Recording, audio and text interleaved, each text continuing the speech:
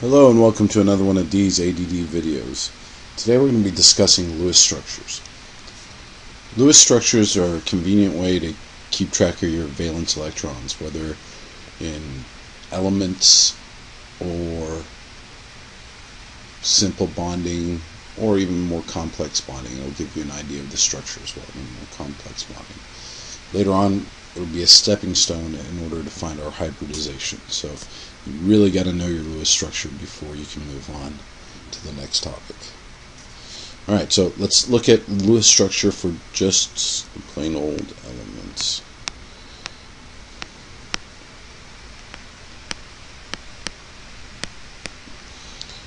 Well, first thing you need to do is you need to be able to find the number of valence electrons. And valence electrons are the electrons in your outermost shell, and they can be obtained by looking at the group number of your wonderful periodic table. Alright, oops, last part. So the column number or the group number will tell you how many valence electrons it has. So group 1A have one valence electron, 2A 2. Get the idea?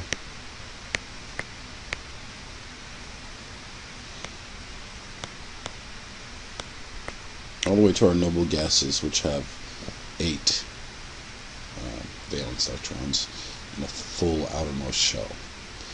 Now, what we do for the elements, oxygen, for instance, has 6 valence electrons. And what we do is we start putting them on each face one at a time, and then we can start pairing them up. So that's what it would look like for the element of oxygen. Something like calcium would be in the second column, right? So there's 2 valence electrons for calcium. So just do something like that. Okay,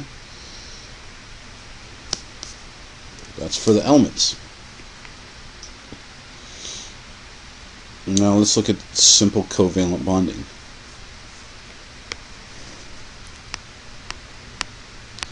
If you remember, in covalent bonding, what's going on is we're sharing the electrons equally. What happens in a covalent bond is the potential energy is at a minimum.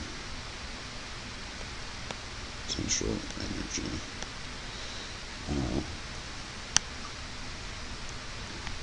This is distance that the two elements are to each other. There's a lot of potential energy when they're really close together, but there's a minimum area that occurs that's something like that. Alright? And this minimal distance is the place in which you get your covalent bond. Okay, there's a region in which they don't attract each other or repel each other that much. So let's look at hydrochloric acid, for instance. 2 nonmetals, right? And what we do is we count up. The steps are going to be count your valence electrons,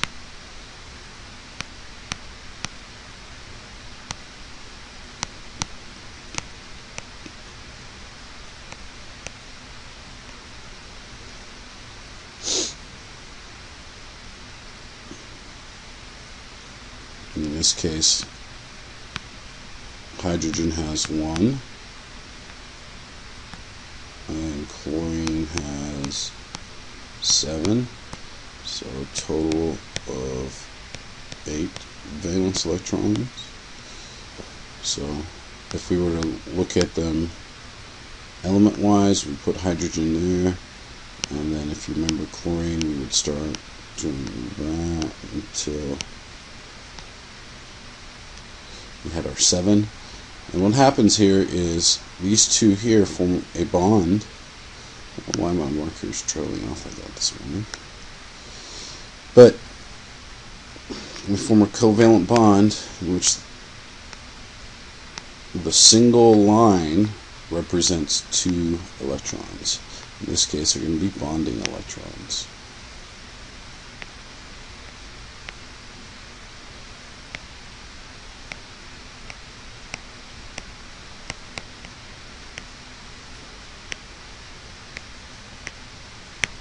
Okay? Sometimes we might get multiple bonds, like a carbon, oxygen, and oxygen, good old carbon dioxide, emitted by our cars every day. So if we did 1, 2, 3, 4, 5, and 6, something here, right? Because oxygen has 6 valence electrons. Carbon, being in the 4th column, has 4. These are the valence electrons. And let's put the 4 around carbon. Okay. And what's going to happen here is these two will form a covalent bond, so will these two. But this is not a stable compound. Carbon wants to have its octet filled. So does oxygen. That's known as the octet rule.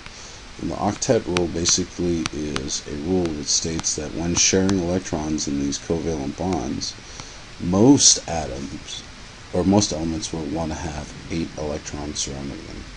So when sharing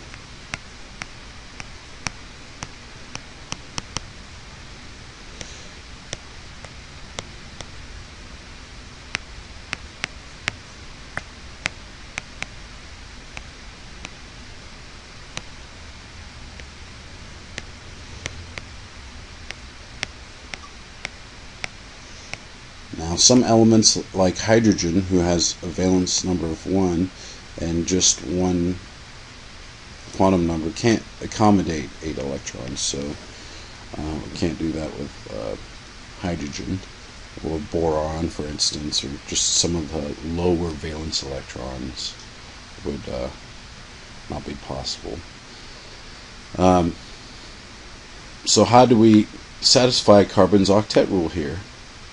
What can we do? Well, you see these electrons right here and right here? They can form what's called a double bond. Oops. Let's see. This one and that one would have to form a double bond. And I will go over carbon dioxide's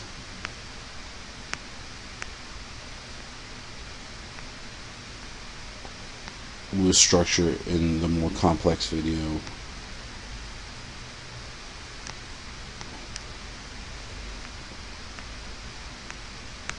Example. Okay, just for now we're doing a little introduction on Lewis structures and how we can deal with them. Alright, so that was all covalent bonding. Can we use Lewis structures for ionics? Sure we can. Let's see. If we have Na plus Cl, right?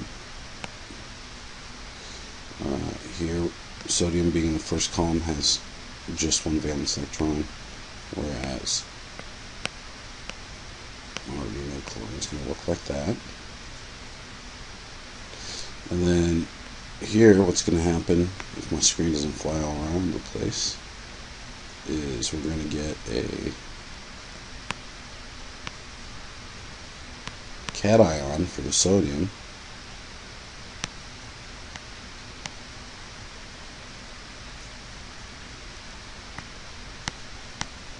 and an anion for the oops.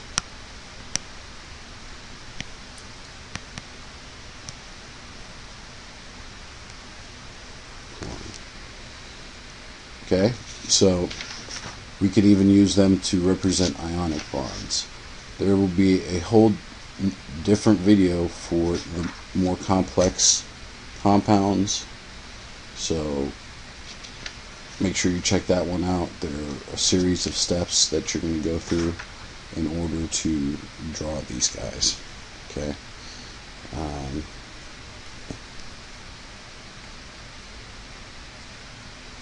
And actually, I can go ahead and give you those steps right now.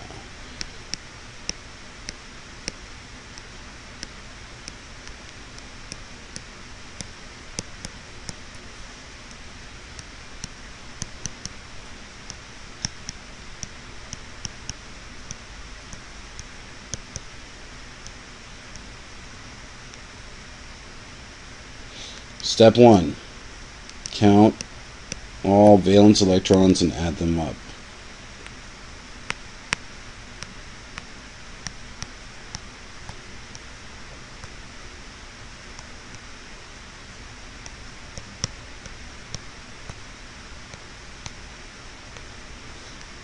Step 2. Draw a skeleton structure.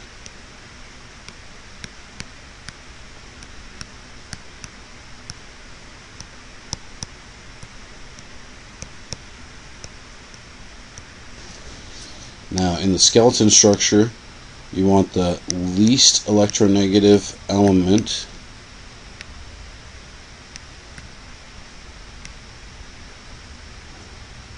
in the center. And if you remember, electronegativity increases as you go up and to the right on the periodic table, with fluorine being the most electronegative. So the exception to this rule would be hydrogen, right? Because hydrogen can't form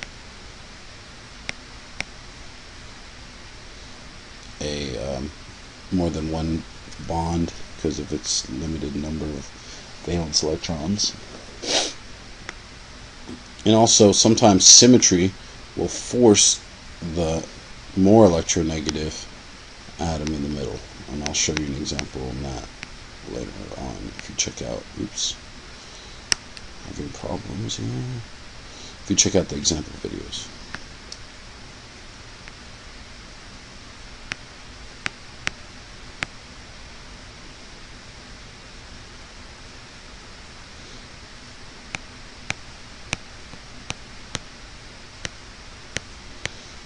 So if you have 3 of one element and 1 more electronegative element, the 1 more electronegative element is going to go in the middle because it has to form the multiple bonds and keep the outer or the other atoms in the outer periphery symmetrically arranged around them.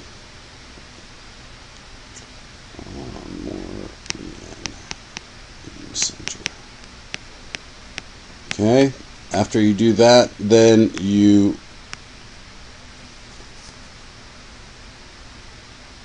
running out of space there, it looks like. After you you draw in the bonding electrons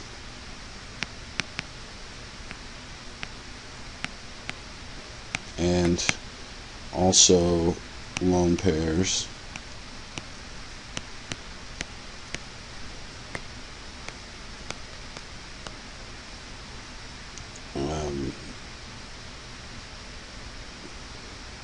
Step 4, calculate the formal charge.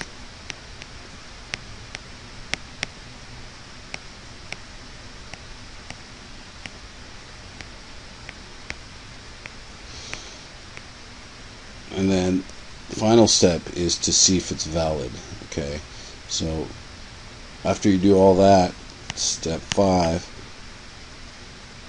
you'll have multiple possible Lewis structures that fit the first 4 steps. Okay, so you want to check for most valid Lewis structure.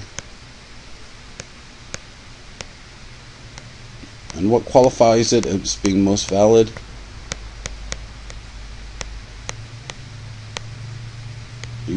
the fewest formal charges.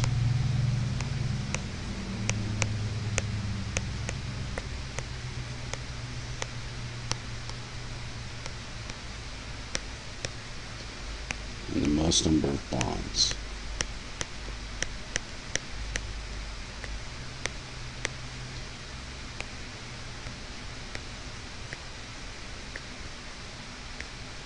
Alright, so make sure you practice a bunch of these, because this is crucial for your understanding of hybridization when we go over that later on. So make sure you can do them for the elements and the single bonds, and check out the example videos, that video for the more complex Lewis structures. These are the steps for that process, so make sure you have these written down somewhere. Okay, they should be on the handouts as well that are on the website. So I hope this has clarified any confusion that you might have. Thank you, and have a nice day.